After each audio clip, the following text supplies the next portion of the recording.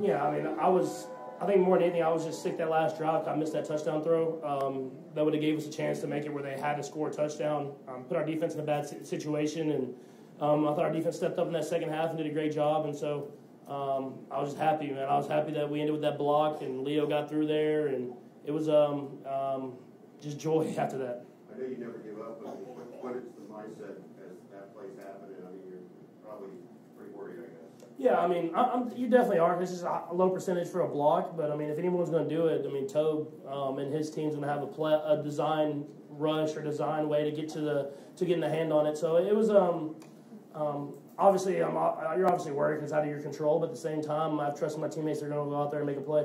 Offensively, does it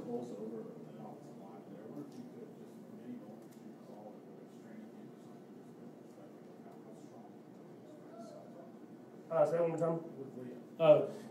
He's extremely strong. I mean, he's like the strength of a D lineman, but he plays linebacker position. I mean, you don't want to be at that guy when he's working out. We call him John Cena. So he's a guy that gets after, and we've used him on offense because the way he's able to use his speed and athleticism with that power, and he did it in the Super Bowl, and he did it again today. Offensively, does it feel like a win?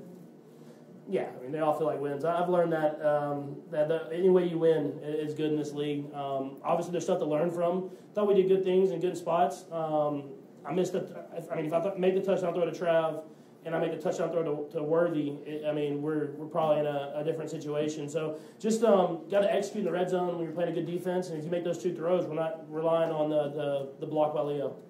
This game was similar on offense to the two against the Broncos last year. So what is it about the matchup against them? Yeah, I mean, they play extremely hard. They're well coached. They do a good job of mixing coverages, and then they make you execute throughout the entire field. I mean, like I just said, like we had chances. You had that. You had the one down the sideline, the Worthy that I throw out of bounds. I mean, there's chances, but if you don't hit them, the drives stall out because they continue to play hard. And so you gotta execute and execute on those chances in order to beat a good football team. We didn't do that today, and we got lucky and found a way to get the win in the end, anyways. One thing that Coach said was he was proud of you guys with that. I'd like to thank the fans for the support. They stayed, and a great show by that our special teams put on there at the end. Up to that point, I thought, my hat goes off to Denver for the job that they did.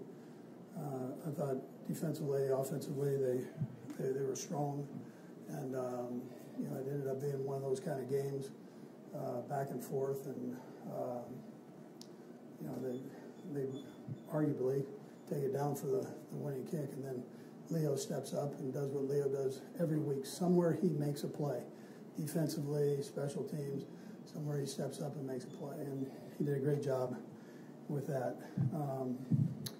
Other than that, I give credit to Nazi because Nazi never gets any credit. So for leading the team in tackles, he did a nice job there. And then offensively, Kels had a big day again with 7 receptions for 58 yards, and then he tied, I believe, Tony. For most catches in team history, or touchdowns in team history. So all good there. Lots of room to improve. We've got a good team that we're going to play this next weekend here. So we've got to get ourselves ready, learn from the mistakes from today, and move on. But I'm proud of our guys for battling. I told you that during training camp. They got big hearts, and you got a chance to see that today. So that time's right. Did you see some sort of weakness in their field goal protection? Yeah, so I get to see that every day, how we work that block and that last final shot there. And, we did, but it's also something that we work on like crazy. So it normally doesn't work quite like that, but that one, we had a couple of different guys. George was in there too, I believe. So I haven't had a chance to look at the replay of it, but it looked like we had a couple of different guys in there. Leo, Wagner did it last year. What kind of ability is he have? What's special about him? Yeah, listen, he's a great athlete. Big, strong kid. Plays 100 miles an hour. He does it in practice. He does it during games. plays anywhere and everywhere, never says anything. Comes from a family. He's got like 40 brothers and sisters, so he's used to sharing. So he doesn't really care about who gets the credit and doesn't get the credit. He just goes. What's your message to the team when you get in the locker room for Yeah, there's not much you can say. It's the game told the story, and for it to end like that, I haven't been around a lot of those walk-off blocks, so I'm going to enjoy it, but I'm also going to get to work fixing the other things that we need to fix before we go to Buffalo. But you enjoy every one of these the best you possibly can, because it's tough in this league. The parity in this league is ridiculous. Coach, Oh my goodness, everybody. The wildness. Boy, they can't get a break, can they? The wildness. They had some tremendous stretches in this game. Of the National Football League. As Denver thought they had Kansas City dead to rights.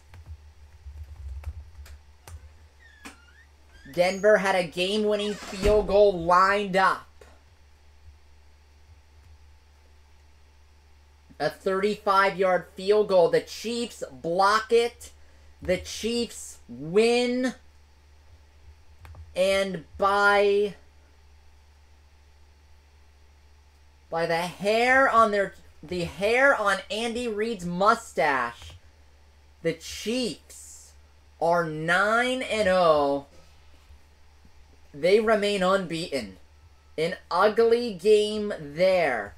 Minnesota up late on Jacksonville trying to squeak out an ugly one. 49ers and the Buccaneers. Tampa just tied that game with 41 seconds to go. Buccaneers might have overtime for the second week in a row there. Falcons and the Saints are close. Bills are blowing out the Colts. New England having their way with Caleb Williams and the Bears. And this wild one here between the Steelers and the Commanders, where Pittsburgh, Jalen Warren had the ball ripped out of his hands at the 1-yard line as he was about to get Pittsburgh in to take the lead. Handoff from the 1. Commanders get out to the 3-yard line with some breathing room. But my goodness, everybody, what games here in the NFL.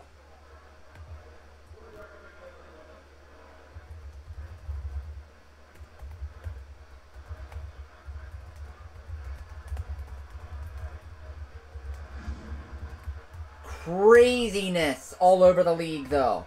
Craziness. Chiefs a wild finish. We're going to have a wild finish here between the Steelers and the Commanders. My goodness. A break there for Pittsburgh. Looks like the run out to the 10-yard line is going to be called back due to a hold. But everybody, it's been a weird game today. Weird game today. Jalen Warren running the football. Russell Wilson only 12 of 25.